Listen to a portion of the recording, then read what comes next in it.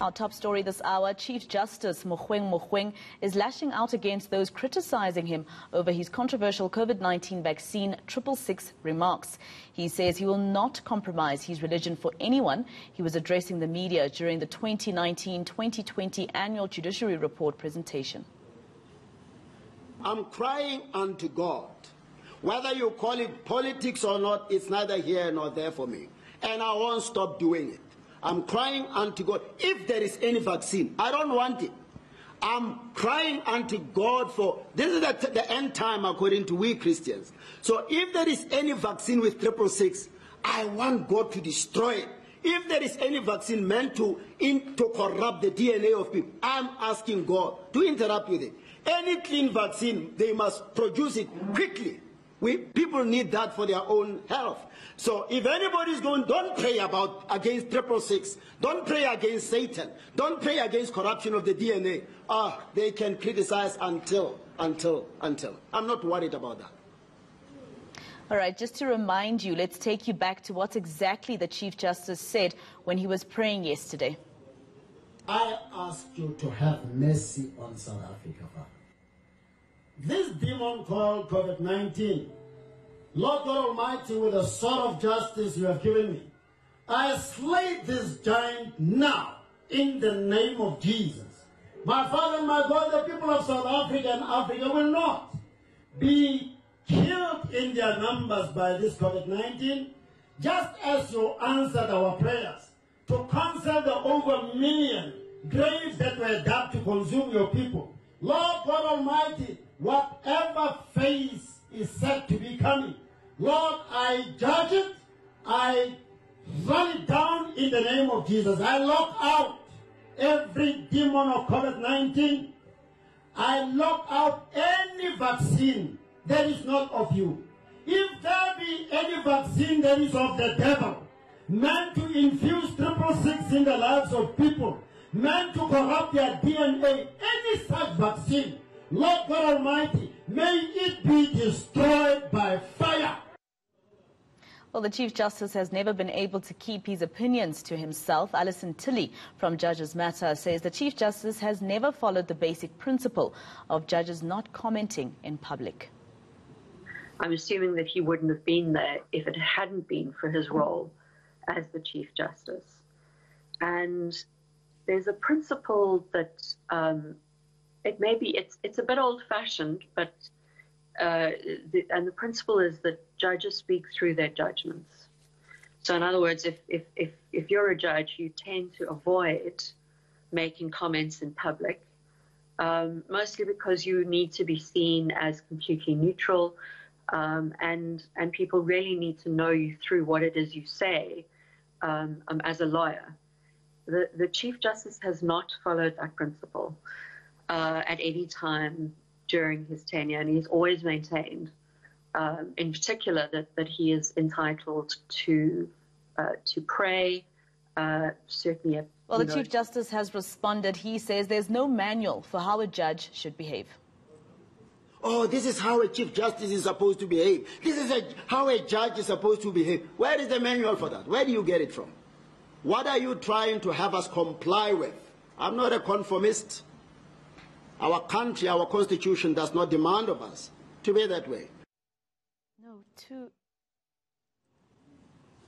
Well, let's take you to Midrand Live, where our reporter Slindelo Masigane has been following that story for us. Now, Slee, obviously the Chief Justice raising his voice when he was responding to the critics about his prayer yesterday. Tell us more about what he said for those who missed it.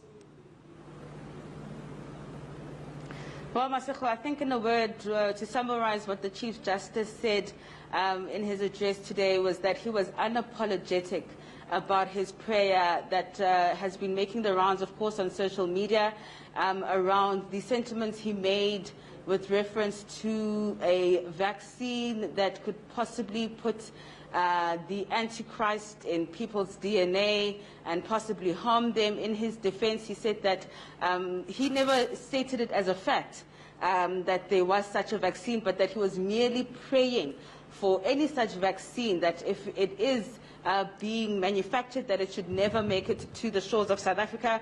And in his in his defense, essentially, he was standing his ground, making reference to the Constitution. Masego saying that nowhere in the Constitution does it bar him as a member of the judiciary to not be able to express his religion, his thoughts as well as his opinion, that as a South African himself, he does enjoy those particular rights of freedom of expression, freedom of opinion, and especially freedom of religion. He also referred, Masego, to the preamble of South Africa, or the preamble of the Constitution, rather, saying that it says right in the beginning that God must protect us and bless us all. He also referred to the national anthem in particular, saying that the anthem itself is a prayer for God to protect us all. He also says that people in South Africa seem to always refer to the state as a secular state. And he says that just because South Africa is a secular state, it does not mean that it's anti-religion. It just refrains, or should I say, is against the imposition of one religion against another. He also said that he understands that prayer in South Africa just seems to be quite controversial, but that he himself will not pretend to be something. Pretend to be one thing in private, rather, and be something else in public, and that he is unapologetically a Christian, and if he wants to pray, he's going to do so. Well, Slindela, I think, there was one question that you asked as a follow-up to the Chief Justice, which is a very important question. I think the Chief Justice not understanding that we are not South Africans, or rather his critics are not exactly saying that he is wrong in praying. They are saying that he should have possibly used other words, because possibly there are people who look at him, a man in his stature and his position, and think that they shouldn't take a vaccine because there's 666 in it. Yes, that is certainly one of the questions I raised to the Chief Justice, because we have seen a lot of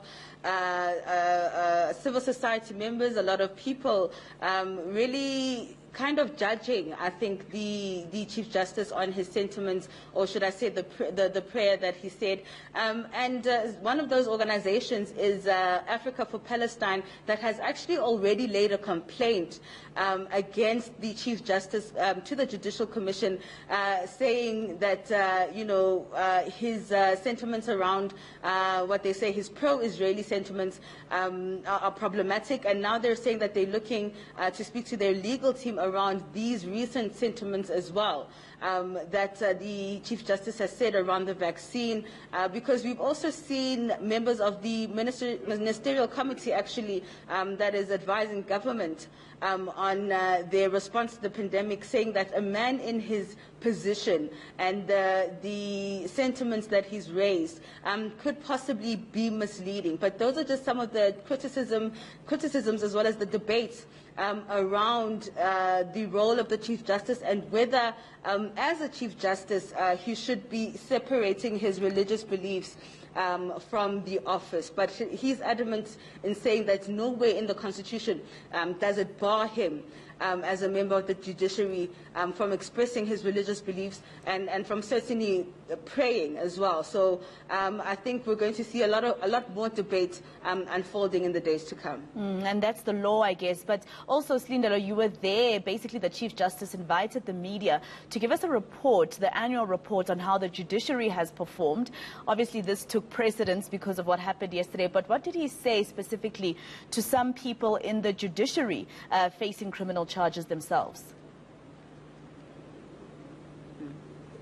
Well, in terms of some of the complaints and allegations being leveled against some members of the judiciary, some who are facing charges in court, others who are facing complaints with the Judicial Commission, he said that, the public is more than welcome. They have that right to lay those complaints, but saying that, like other members of society, those in the judiciary are also subject to fair processes, that they are subject to the laws of this country, and that they should face fair trials just like any other member.